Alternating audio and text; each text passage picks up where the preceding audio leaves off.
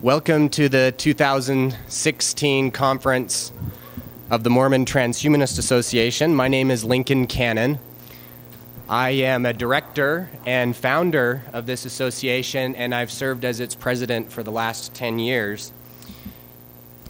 3 years ago at this conference, the renowned historian of Mormon origins, Richard Bushman, spoke here, and he proposed that the mission of this association is to take the place of B.H. Roberts and John Widtsoe. Roberts and Widtsoe are now long deceased, but they were Mormon apostles who were champions of science. In 1908, Widtsoe published a book. It was entitled Joseph Smith as Scientist, and in it he claimed that truth is truth forever. Scientific truth cannot be theological lie.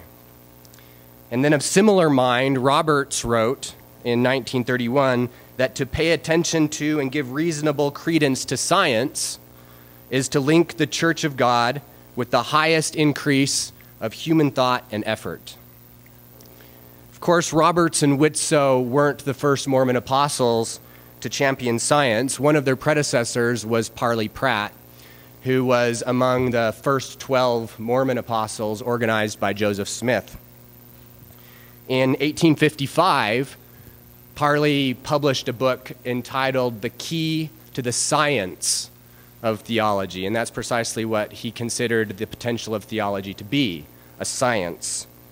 And I'd like to read to you the first words from his book, the preface of that book. I think that you'll find that these words are words that will resonate with just about any transhumanist, Mormon or otherwise. Here are his words. The present is an age of progress, of change, of rapid advance and wonderful revolutions. The very foundations of society, social, political, commercial, moral, and religious, seem to be shaken as with a mighty earthquake, from center to circumference.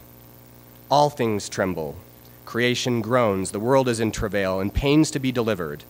A new era has dawned upon our planet and is advancing with accelerated force, with giant strides. The railroads and the steamboats, with their progressive improvements in speed, safety, and convenience, are extending and multiplying the means of travel, of trade, of association, and intercommunication between countries whose inhabitants have been comparatively unknown to or estranged from each other.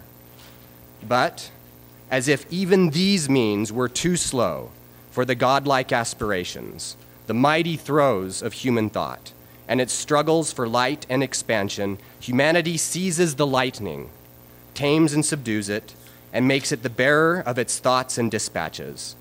While these things are in progress by one portion of humanity, another learns to seize and control a sunbeam in a manner subservient to the progress of the fine arts, and by which means one performs in a minute the work which a short time since would have employed the most active years of a lifetime.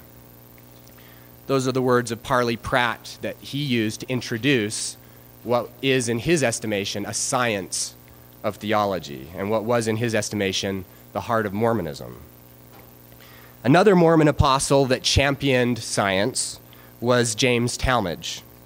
He was a contemporary of Roberts and Widtsoe, and echoing Pratt in 1899, Talmage wrote these words: "To count the ticking of a watch thousands of miles away, to speak in but an ordinary tone and be heard across the continent, to signal from one hemisphere and be understood on the other, though oceans roll and roar between, to bring the lightning into our homes and make it serve as fire and torch, to navigate the air and to travel beneath the ocean surface, to make chemical and atomic energies obey our will." Remember, this is 1899. Are not these miracles? At some point in his life, Talmage had acquired a copy of Pratt's book, The Key to the Science of Theology. And I happen to know that because I have the book here with me today. I received this book from my step-grandfather, And his name was Wayne Wiscombe. He was married to Helen Brandley Wiscombe as his first wife. When she died, he inherited it, and he gave it to me. She was the granddaughter of Talmage. And inside the front cover of this book is the stamp of Talmage's personal library. He had acquired it from the Deseret News Corporation at some point in his life. For me, this book embodies Mormon transhumanism for a few reasons. First of all, both Mormon transhumanism and this book advocate the ethical use of technology and religion to extend human abilities. Second, both envision a future of unlimited human potential in compassion and creation. And third, both are an inheritance from past champions of science that were inspired by their Christian discipleship. And then finally, one of the reasons why this book embodies Mormon transhumanism for me is that today, both the association and this book are going to move on to their next caretaker. A few months ago, I told the board of directors of the association that I felt it was time for us to have a new president. While I admit to some sadness in telling them that, I believe that 10 years is long enough for anyone to be the leader of an organization like ours. As transhumanists, we know better than most that change is essential to progress. And as religious transhumanists, we know better than most that change is too often resisted most when it's needed most. So last month, the other board members and I, all of us democratically elected to represent the voting members of the association, we met together to select a new president, and the outcome was a unanimous vote for Christopher Bradford. I'm proud to call Chris my friend. Over 15 years ago, he and I met in online philosophy discussions at BeliefNet. It was a forum. It's still around, but not as popular as it once was. And since that time, I've spent countless hours with Chris discussing just about every topic that I'm capable of imagining. Over the years, he has been involved, and I have been involved in each other's projects. We've worked together. Most importantly, he was one of the 14 founders of the Mormon Transhumanist Association, along with me and several other people in this room. He's also served as a director and vice president of the Mormon Transhumanist Association, and he knows Mormonism and transhumanism and this association as well as anyone and better than most. Chris has my full support and confidence to be our new president, and Chris, I'd like to invite you up with me.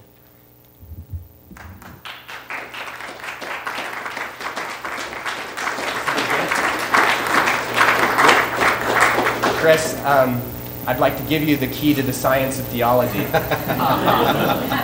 And I trust that it will inspire you as it has inspired me. Chris and I are going to take questions from you, any questions you might have regarding the change in the leadership of the association, or regarding its past or its future, whatever you might have on your mind for the next few minutes. And before we do that, I would like to invite everyone to show our appreciation to Lincoln for his leadership of the last 10 years.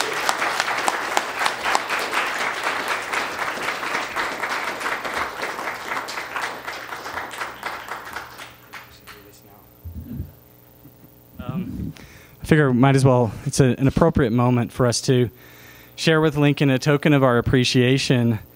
We're preparing for him a crystal seer stone engraved with the logo of the association and his tenure as president. And I just want to express my own gratitude for Lincoln. We've really looked up to him and gained so much from his leadership. It's been incredible to witness. For me, the way he empowers us and inspires us to take things and run with them and to grow personally has really been a life-changing experience for me, and I'm so grateful for his friendship.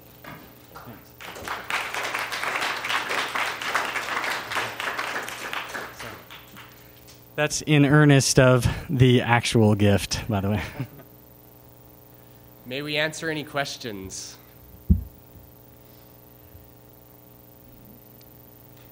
So aside from the annual conference, for those from the organization, what are the major duties of the president and aims of the association? Yeah, so repeat the question for the recording. What are the major duties and aims of the president of the association apart from the annual conference? So the president of the association is very much the public face of the organization in many ways. And so there's participation in other conferences. There's participation in online forums. We hold regular monthly meetups, and we're working right now on making those a little bit more structured. So helping people who are new to the ideas of the organization with introductory material, helping them kind of get their footing in what Mormon transhumanism is. In addition, the Constitution has the president acting also as the CEO of the organization. We have a separate management team that manages marketing, finances, and so forth, legal affairs, and so the president also is responsible for those regular meetings and for ensuring that we maintain our nonprofit status and all of those types of things as well. Does that sufficiently answer your question?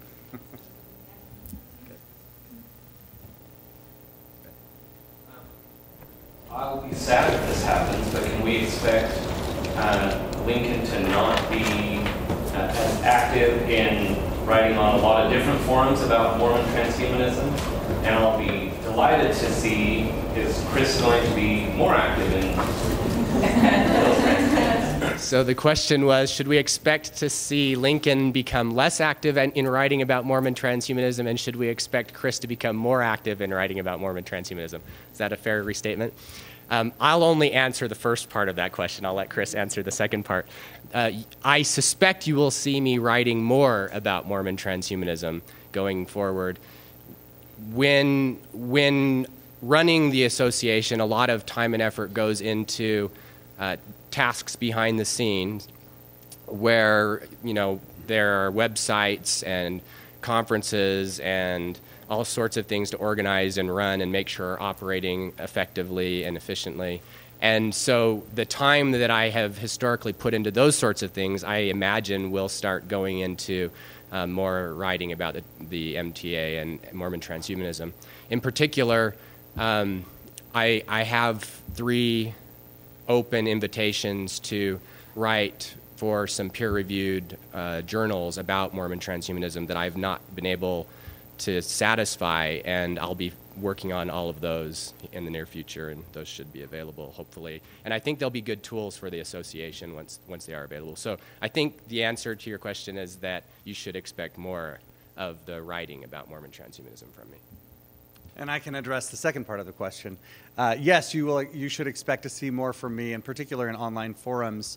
My public involvement with Mormon transhumanism has been less online and more in conferences. In the last 12 months, I've presented at 4 different conferences on Mormon transhumanist topics.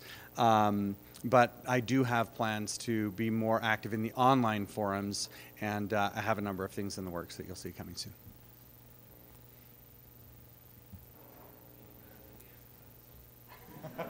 Good. Other questions? Any parting advice you want to share with the group? Well, I'm not going to go away, so it's not that sort of parting advice. But parting advice, perhaps, as having been the leader of the organization, I wrote a blog post about this a month or 2 ago, and one of the things that comes to mind as you ask the question is my experience with interacting with others, both Mormons and non-Mormons, about Mormon transhumanism, and the types of reactions we get, and what my opinion is about good ways to respond to those types of reactions. As probably most of you know, because I'm sure you've interacted about Mormon transhumanism with other people, we get a wide range of responses. We get very enthusiastic responses from some people, and a lot of people are more likely to be, most people are probably more likely to be cautiously interested. Like, wow, that's kind of different, interesting. And then, of course, there's the subset of people, probably small but loud, that really, really dislike what we do. And of course, there are two main types of those people. There are people who really dislike what we do because it runs counter to their understanding of religion, and they tend to think of us as the Antichrist or something like that. And then, of course, there are secular persons who are quite anti-religious, generally, and we kind of epitomize the horrible, effort to make religion persist in the face of their clear, dominant intellectual superiority. And of course, the approach they take is one of ridicule, usually, where we're stupid and not worth listening to. And so my advice regarding these things, and my own mileage has varied in my ability to exemplify them, but my advice would be that a good sense of humor is good along the way. It's probably not particularly effective to demonize them in return, speaking of the more religious fundamentalist types. And it's also probably not particularly useful to ridicule them in return. Although, I think it is worth saying why we believe that the positions we take are better than the positions that they are taking. Why we believe that religious fundamentalism, sectarian fundamentalism, has detriments. Why we believe that secularism probably isn't the strongest way forward. Things like that, I think, are definitely worth saying. I don't think we should shy away from saying them, but I think that I know that there are constructive and friendly ways to say these things. And so that I suppose is the advice I would give to members of the association, is to try to exemplify that friendly, constructive, but not frightened position of expressing, the kind of religious vision, the kind of scientific and technological vision that the association stands for. All right, I think our time for questions is up. Thank you very much for being here this morning, and I'll turn the rest of the conference over to our excellent new president, Christopher Bradford.